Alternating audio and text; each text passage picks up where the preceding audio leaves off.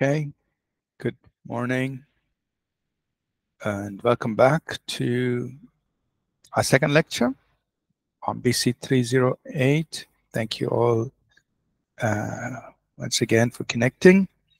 We are going through the book of Revelation. We just completed chapter 3 and there are some questions on the chat. So we're going to look at the questions on the chat.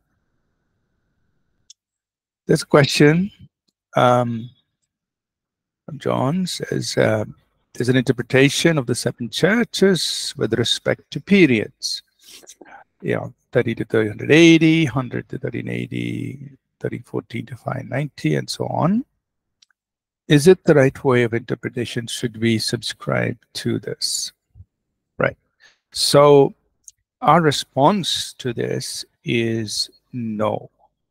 We do not subscribe to it for these reasons. One, when the Lord Jesus is giving the message to John, he says, write things that are, right? And the things which are yet to come. That's, I think, in Revelation 1 and verse 19. Write the things which you have seen are the things which are and the things which will take place after this. The things which will take place after this starts off in chapter 4, verse 1, where he says, come up here and I will show you things which must take place after this. So Revelation 1:19, things which will take place. Revelation 4:1, things which will take place, which means chapters 2 and 3 have to do with things which are, right? So there is no indication, and it's very clear from the message Jesus gives that it is for the 7 churches that existed. There is no indication anywhere in Scripture that those 7 churches represent, or they are a type, or they represent 7 church ages. There is no indication of that. The best we can do is to learn from those 7 churches. These 7 churches literally existed at that time.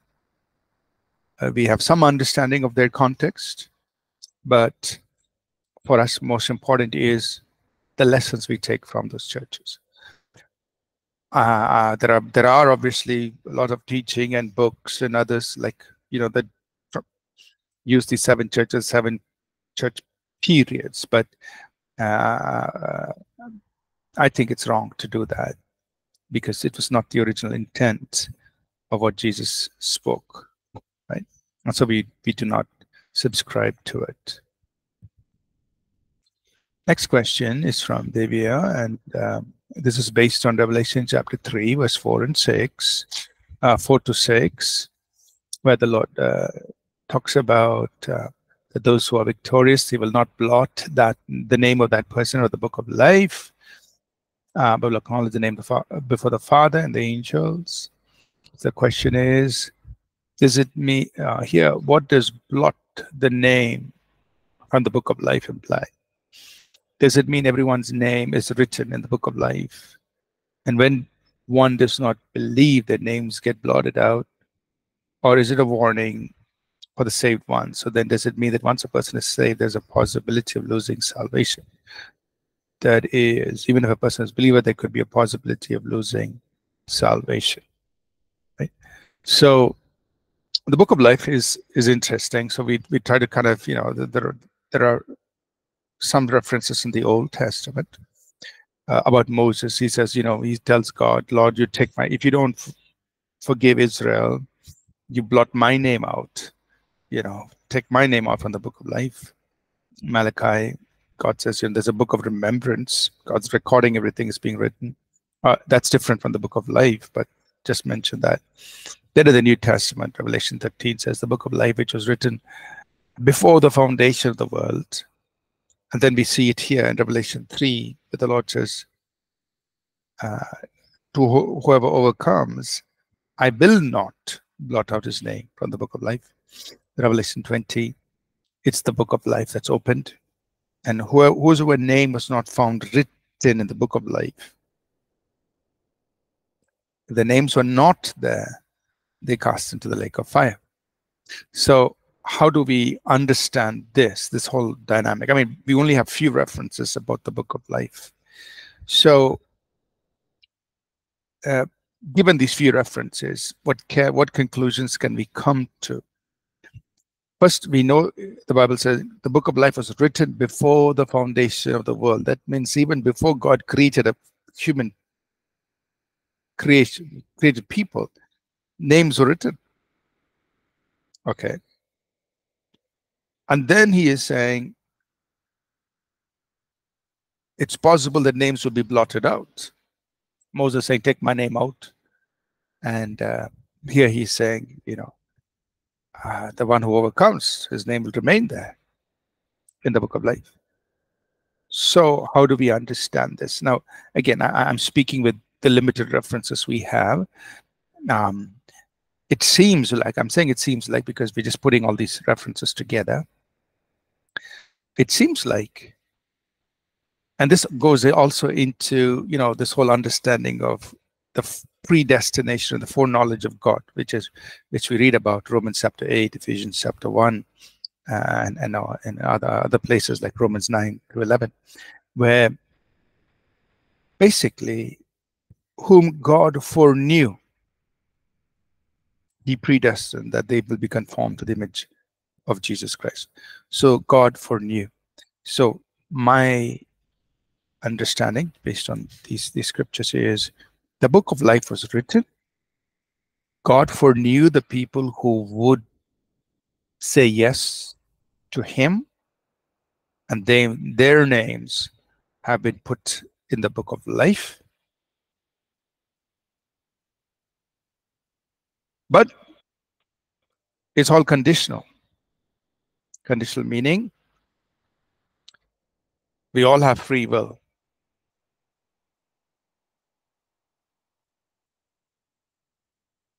God put our names there, and we must live this out, right?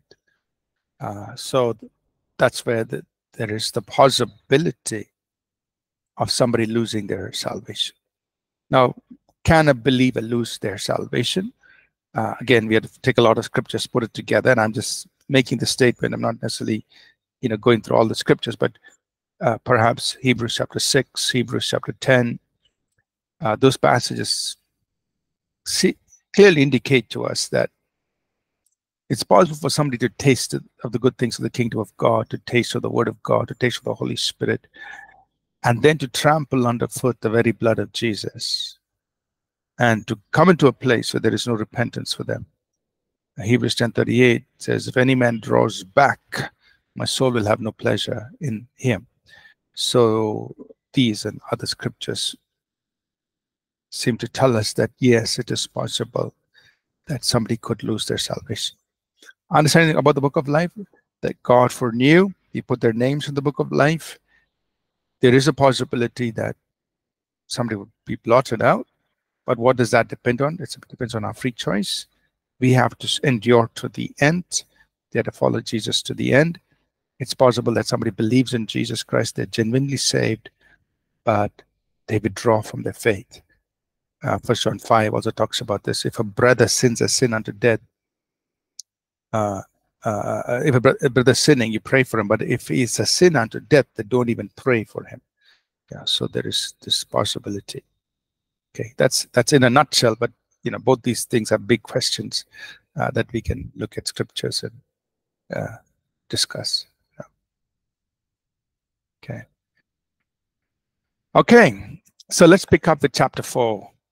So chapters 2 and 3 are about things that are, meaning things that were actually happening during John's time.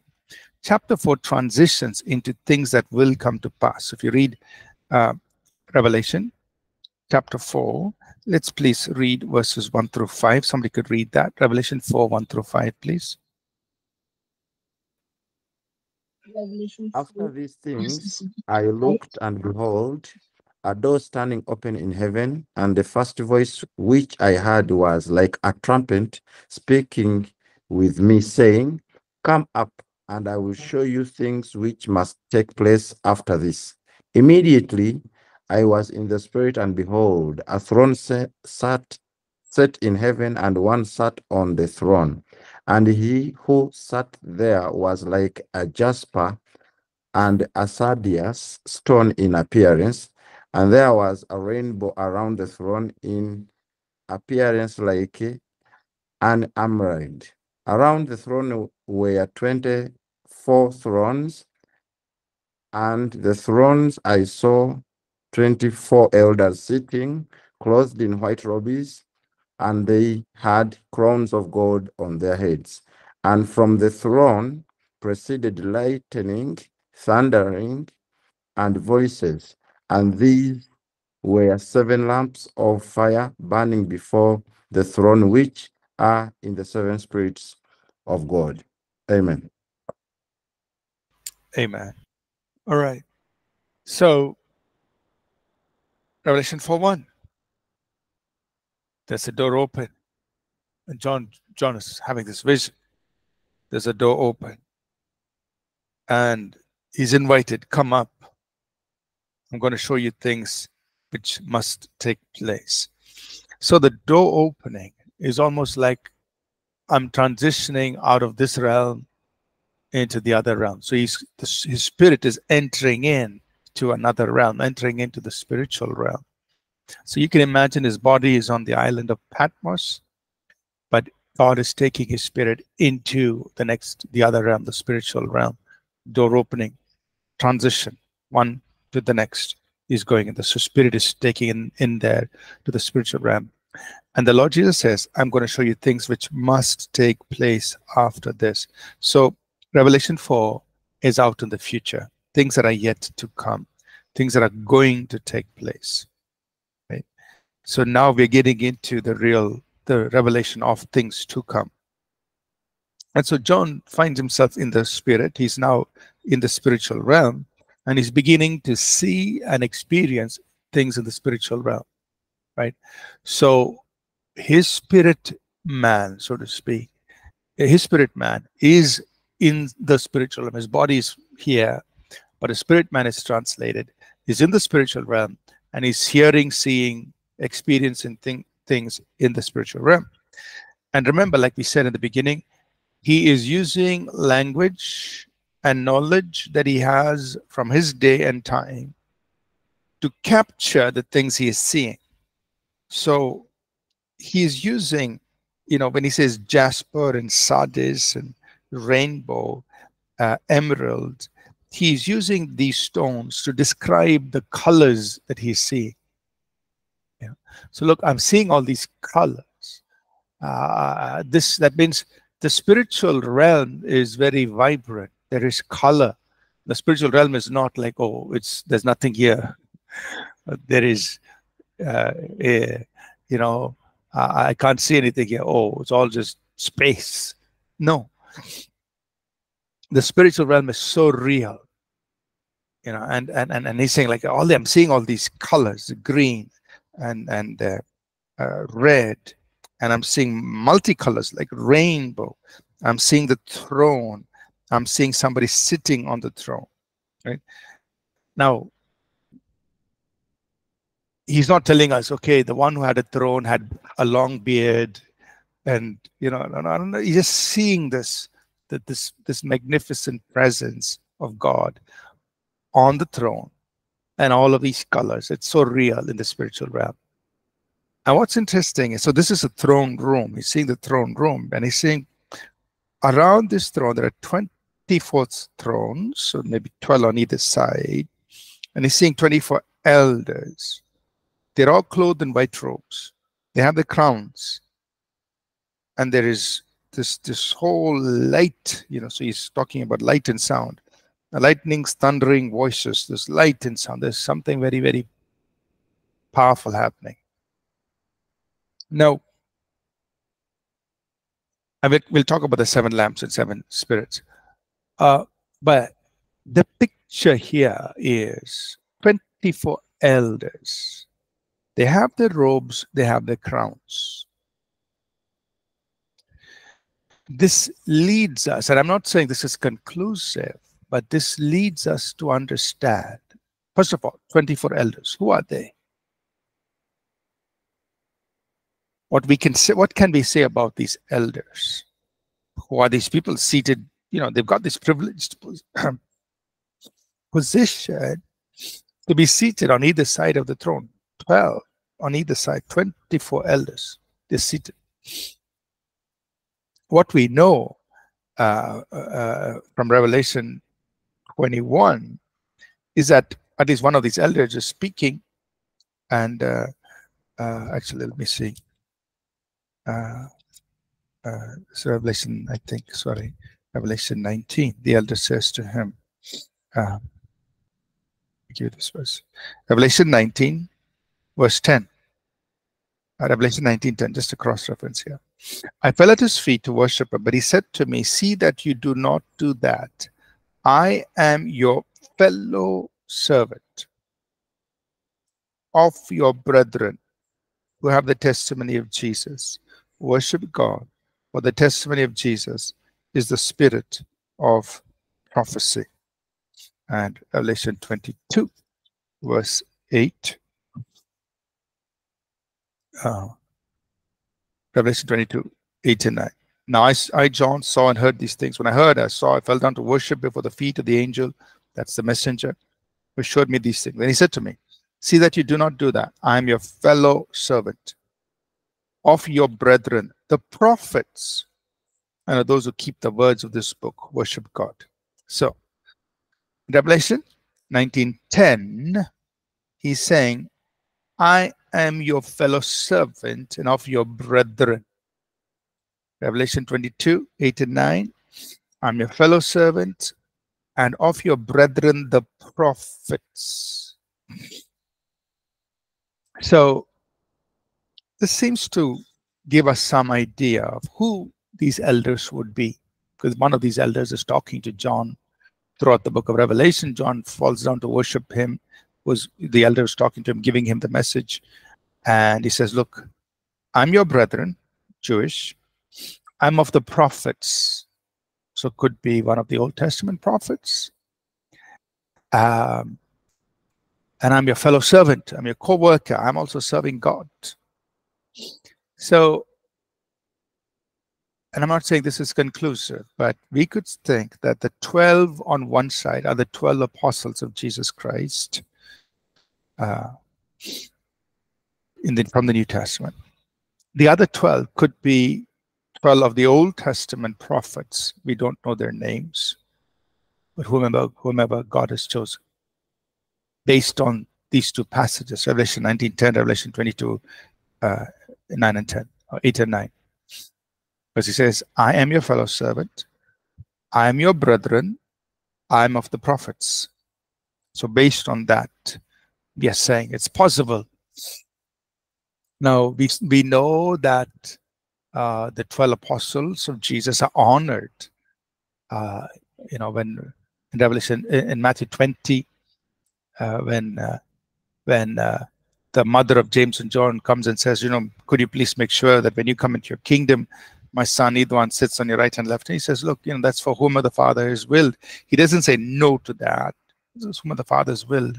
And we know in Revelation 21, in the new city of Jerusalem, the 12 apostles of the Lamb are recognized to be part of the 12 foundations of that city. So based on that, the 12 apostles are honored. So in that way, we are saying they could be 12 of the elders here. The other 12 must be Old Testament prophets whom the Lord has chosen. I'm not saying it's conclusive, but I'm just saying, taking the clues we see, that's most likely it. But what I want to point out is, it seems that at this point, these people have their crowns, have their garments, they're seated on the thrones, which means that they have been honored, they have been given their rewards, and they're seated there. Now, as of this moment, as we are talking, the bodies of the Old Testament saints and all the New Testament believers, including the 12 apostles, have all been decayed. Nobody has been resurrected. So the judgment seat of Christ, where our works are tried with fire and each one is given a reward, has not yet taken place. Paul writes about this. 1 Corinthians 3, we must all stand before the judgment seat of Christ. And 2 Corinthians 5, we will receive a reward according to the works we've done.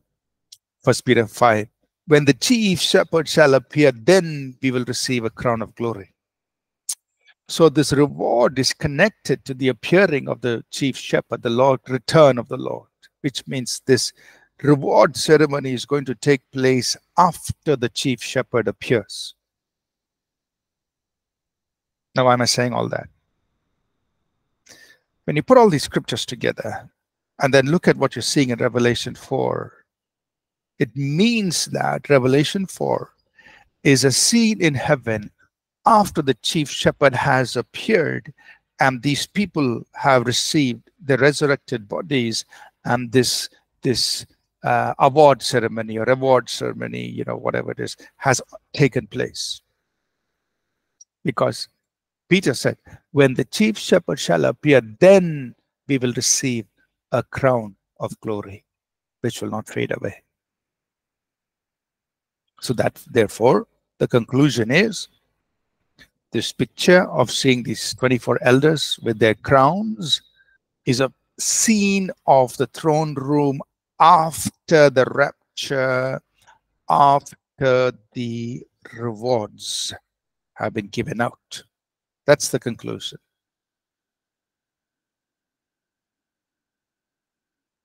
And that's the scene.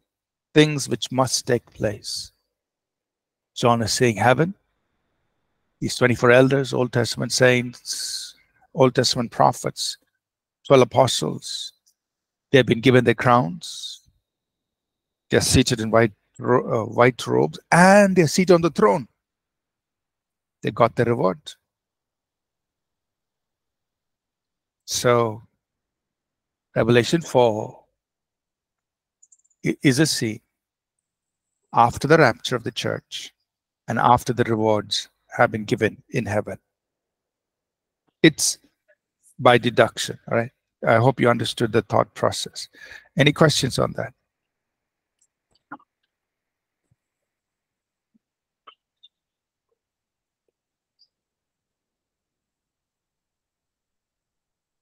Okay. So that's what John is saying. It's in the future. And yeah, Divya, your question? Thank you, Pastor. So does it mean like the subsequent chapters are in chronological order? Yes. So that's how we will be studying the book of Revelation, that everything given here, starting from chapter 4, verse 1, is chronological, with these exceptions. So what do you mean? As we read, we will see there are some places. So think about this. I mean, a good way to illustrate it is, suppose somebody is telling us a story or narrating, telling us something. So they're going chronologically. This happened, and then this will happen, and this is going to happen. They're telling us everything chronologically. And then they say, by the way, actually, in order to understand this, first, let me take you back sometime. So that does happen, and we will mention it. And also, when they narrate something, they say, okay, let me tell you about this, and then in the end, this is what happens to this person. So that there's a little jump and a back here. So in Revelation chapter 11, I'm giving you, we'll study this as we go along. But so to answer your question, generally, Revelation chapter 4 all the way 22 is taken chronologically in the sequence in which it is given,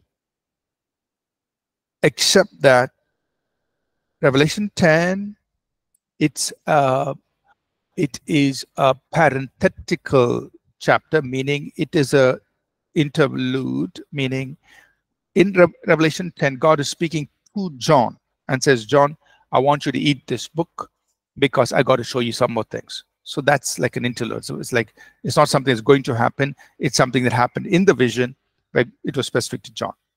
Revelation 10. Revelation 11, he talks about the two witnesses. And in one passage in Revelation 11, he tells us all that will happen from that time for 3.5 years. Okay, so Revelation 11:1 is the middle of the 7 years of tribulation. Two witnesses are there. In that passage, he tells us everything that will happen for 3.5 years. So it means from middle till the end.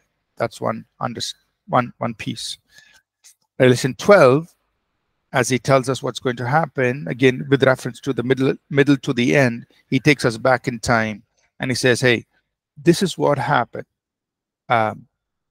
Satan was cast out of heaven with 1/3 of the angels.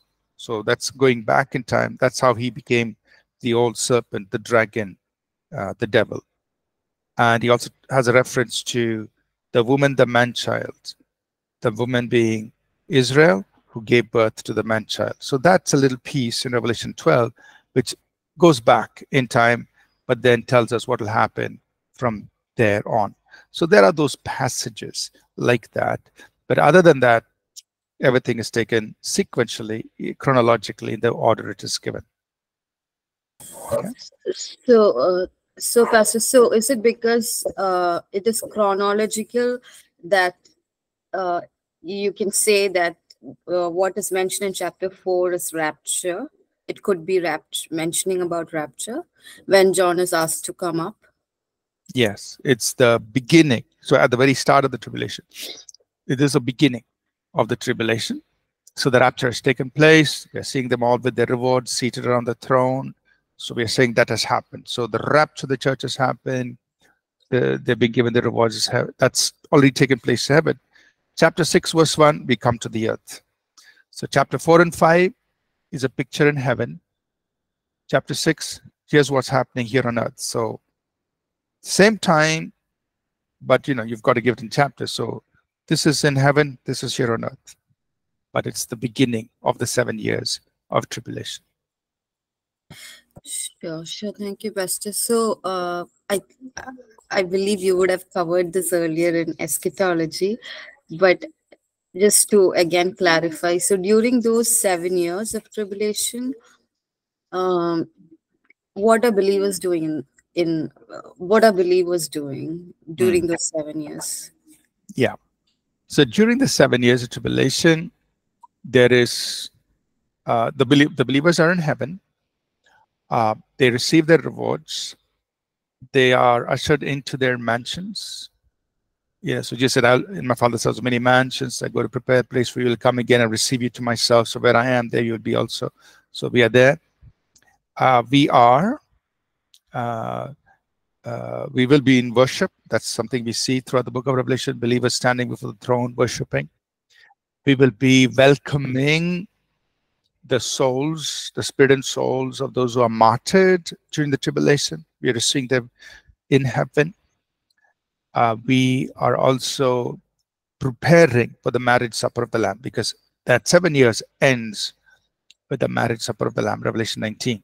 So these are the things we know that will be taking place during the 7 years in heaven. Okay, so this you said the rewards would have been given already, right? So does not mean that the non-believers, their judgment has taken place. It will take place only at the end of the millennial reign.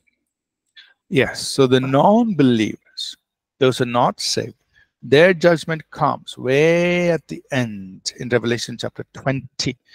That is at the end of the millennium, when everybody stands before the great white throne judgment. Revelation 20, verse 15. That's the end, yeah.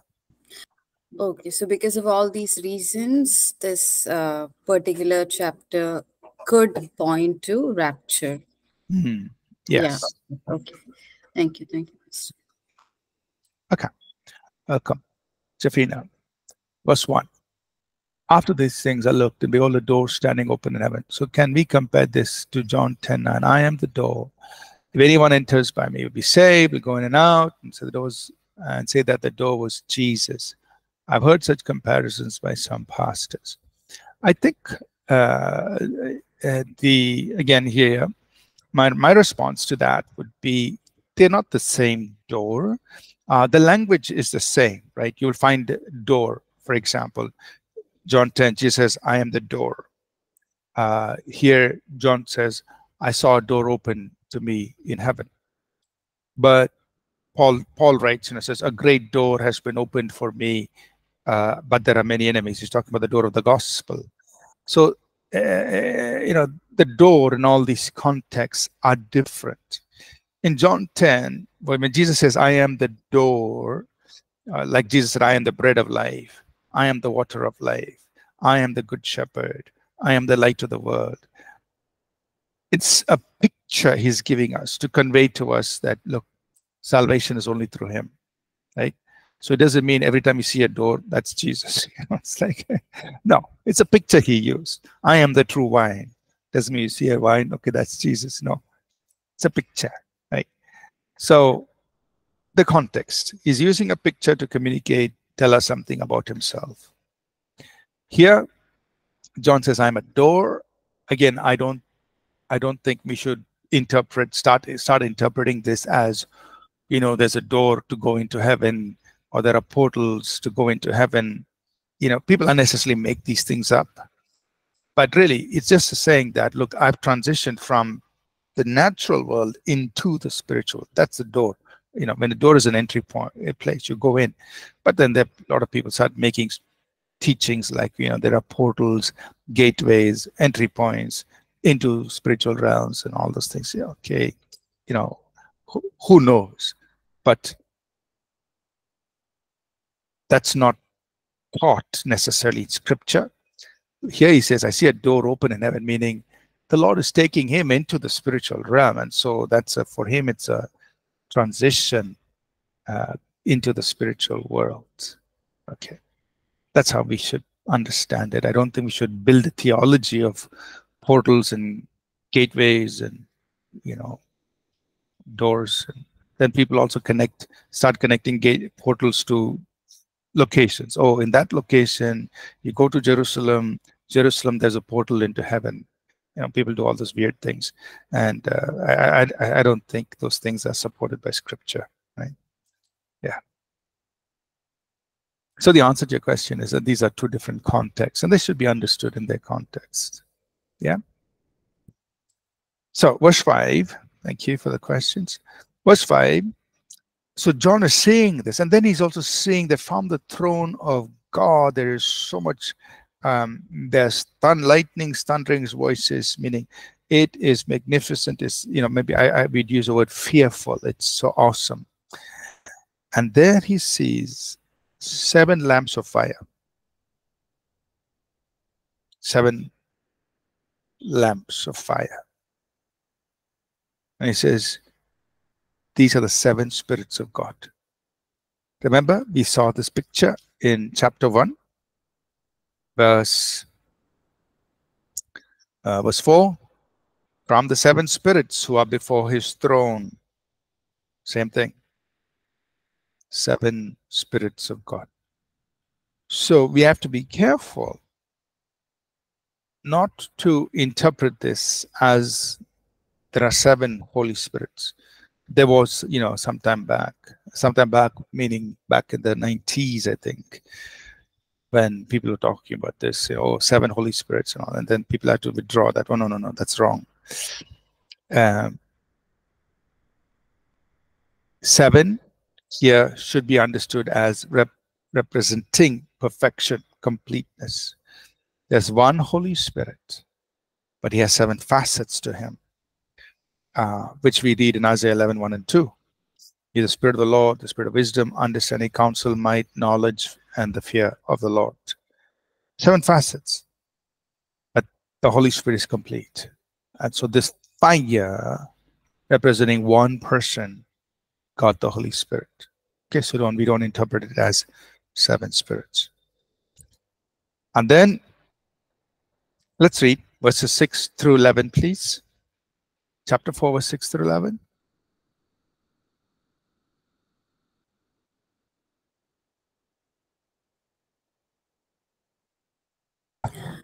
Before the throne there was a sea of glass like crystal, and in the midst of the throne and around the throne were four living creatures, full of eyes in front and in back. The first living creature was like a lion, the second living creature like a calf, the third living creature had a face like a man, and the fourth living creature was like a flying eagle. The four living creatures, each having 6 wings, were full of eyes around and within, and they do not rest day or night, saying, Holy, holy, holy, Lord God Almighty, who was and is to come.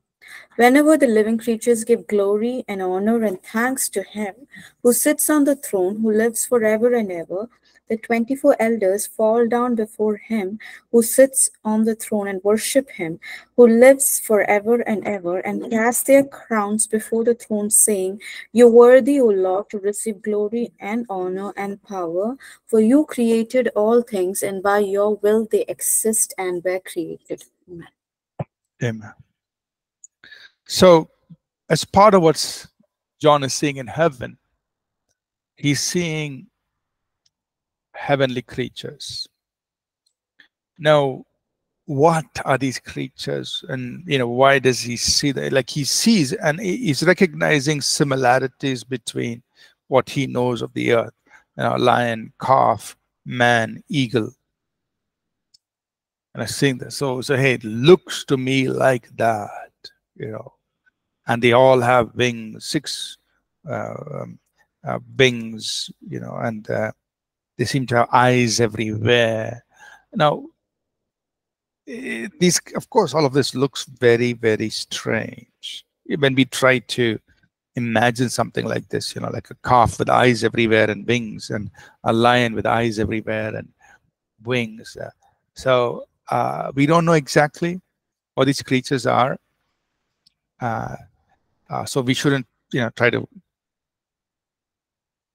speculate too much. Just like, okay, yeah, there are some living creatures that look like this, according to what John saw at that time. And these creatures are not to be worshipped, but these creatures are engaging in the worship of God. So they are there. They're constantly in worship of God. Right? So these are worshiping beings, which seem like these beings. John recognizes similarities with them, with the earth, but they're just involved in worship. So we don't worship the lion, the calf, or man, or eagle. But these creatures are engaging in worship of God. And along with them, the elders are worshiping. So everybody in the throne room is engaged in the worship of God. And it's so interesting that the attribute of God that's being recognized here in worship is holy, holy, holy, right? The holiness of God. So we can understand that there is this overwhelming sense of the holiness of God. We are in a place of absolute holiness, and these creatures, these worshiping creatures, are constantly worshiping God, and the 24 elders join in worshiping. They fall down in the worship, right? And worship is going on, and they're recognizing who God is. So what is worship? It's recognizing who God is, recognizing his nature, and recognizing that everything has been created for him and they exist by him, right? They are worthy. You're worthy to receive glory, honor, and power. All things are created by you and they exist for you. So this continuous worship going on in the throne room is what we understand, right, from these verses. Let's move on to chapter 5. In chapter 5, we are now seeing something happen. What we are seeing is there's a scroll. And there's suddenly in heaven, there's a recognition that, look, the time has come to open the scroll. I'm just giving a brief of chapter 5. We'll read it. A time has come to open the scroll. But who's going to do it? Who's worthy to do it? And there we see Jesus. Now, again, Jesus is represented by the lion and the lamb. So it doesn't mean there's a lion and there's a lamb walking, right? But John is seeing Jesus represented by this. Just as the Holy Spirit is represented by 7 flames, the Lord Jesus, the eternal Word, is represented by lion and lamb. So don't think, in our minds, we shouldn't be thinking there's a lion and lamb walking in the throne room. No, that's a representation of the Son of the living God. So Jesus comes and he is found worthy to open the scroll. And there are attributes of Jesus, his omniscience, his omnipresence, his omnipotence, spoken of, chapter 5. And then he is given the scroll and he opens the scroll. That is very significant, meaning at that point, at that moment, is the beginning of the fulfillment of all the prophecies that are in that scroll, meaning the scroll is representing all the prophetic utterances that were given by God to the prophets. And that opening of the scroll, which includes John, right, includes this book of Revelation. So you can think, in time to come, there's going to come a time in heaven when the Lord Jesus comes into the throne room and the scroll is handed to him.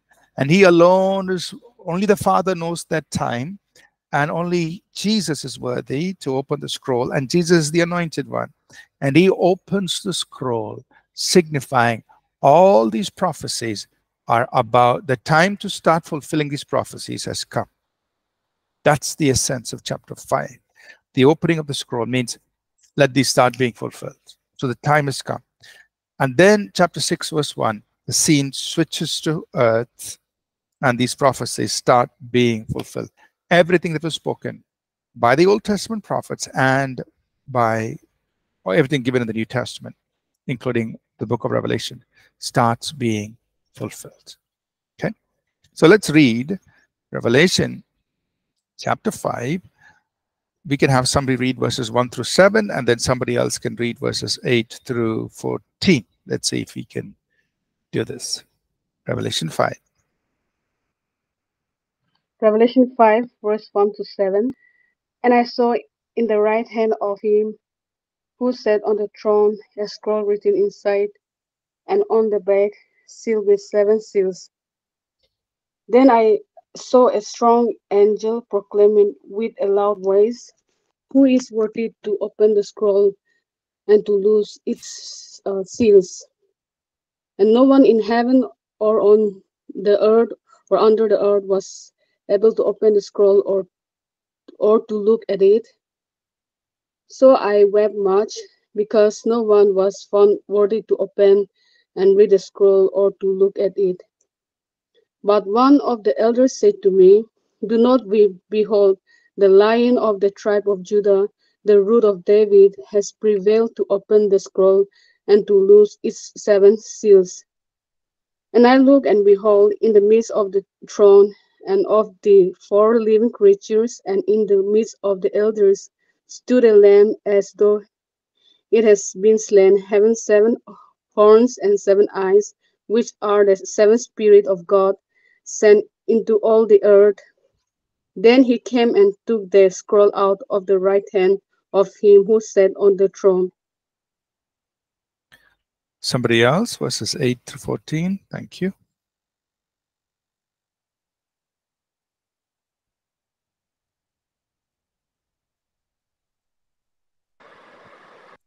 Verses 8 to 14.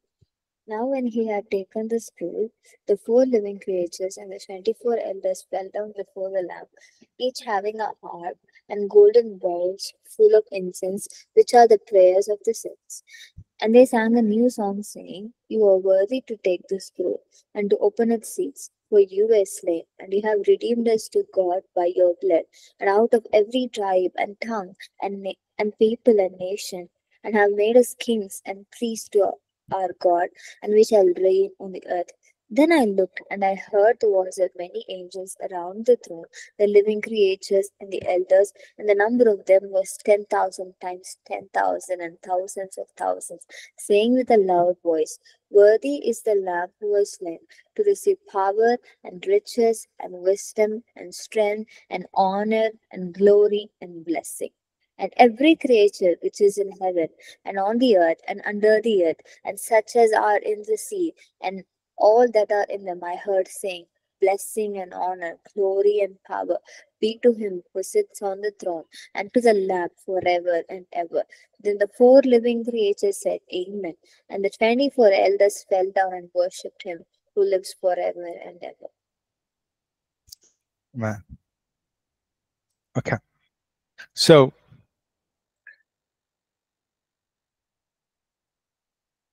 John is seeing the throne room, and like we said earlier, he sees the scroll. He weeps. He weeps. So that's interesting. Verse 4, I wept. So in the spiritual realm, you can feel emotion. Because remember, John is in the spirit. He's gone into the spiritual realm. His spirit and soul is there. His body is here on earth. He's gone through the door. He's gone through that transition. He's in the spiritual realm. And in the spiritual realm, he's weeping. I wept.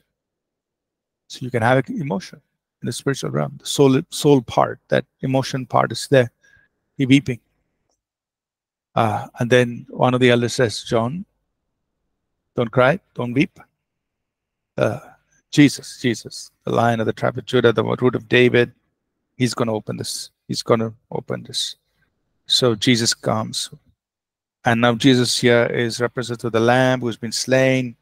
He's got 7 horns representing perfect authority, 7 eyes representing omniscience, knowledge of everything, 7 spirits representing his presence, 7 Holy Spirit, 7 spirits. So perfect, complete in his authority, omnipotence, complete in his knowledge, omniscience, complete in his presence, omnipresent, sent out into all the earth. 7 spirits sent out all the earth, omnipresence. So this Lamb is opening the scroll. And when he has taken the scroll, there's complete worship going on. Worship. Everybody, all the worshiping creatures, the 4 living creatures, all the elders. And then we are seeing multitudes of people. 10,000 times, angels on the throne, living creatures, a number of them was thousands. So these are all living creatures and angels. Thousands and thousands around the throne. They're worshiping the Lord with a loud voice. And all of heaven and earth, verse 13, are worshiping, blessing and honor and glory. So this worship going on. And there are people standing before the throne who they say, we've been taken from every tribe, tongue, and nation. All of the redeemed saints of God are standing before the throne worshiping. So that's another reason we are saying this has happened. The rapture has happened. Because now in chapter 5, we are seeing worship happen.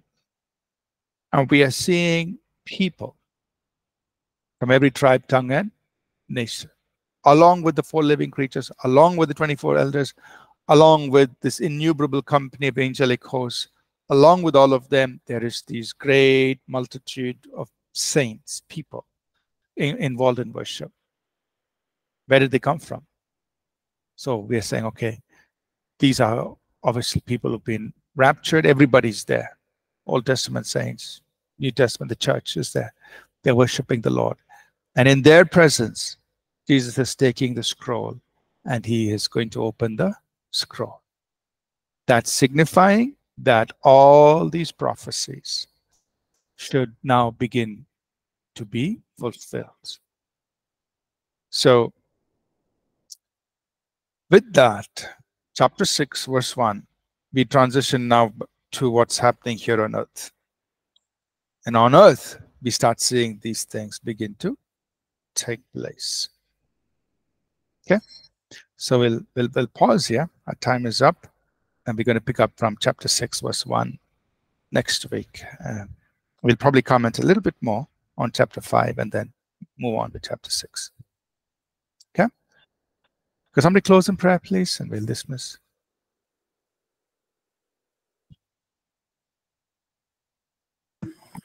Thank you, Father. Thank you, Lord, for your grace and your mercy to reveal these things to us, Father, Lord. Lord, we thank you, Father, for helping us even understand these, Lord. It seems, Lord, unsurmountable, but thank you, Father, for giving your Holy Spirit, Father, giving the wisdom to Pastor Ashish, Father, Lord, so that he's able to explain these things to us. We pray, Father, may we be equipped with what you're teaching us, Lord, so that, Lord, these prophecies you have given us, so that we could be prepared, we could prepare others. Father, Lord, we pray that you help us, Lord, to read and understand and perceive the truths that you've revealed in this, Lord, and constantly remind ourselves, Lord, that we may have a heart of wisdom, Lord, and that we may grow in wisdom. Thank you for your love towards us, Lord. Lord, we thank you and praise you in Jesus' precious name. We pray. Amen. Amen. Thank you, Amen. everyone. Enjoy the rest of your day. We'll connect next week. God bless. Bye.